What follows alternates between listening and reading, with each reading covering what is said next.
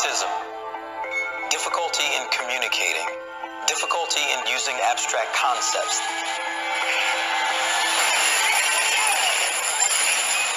Does it sound like I'm describing a surgeon? He saved his life. Who are you? I'm Dr. Shawn Murphy.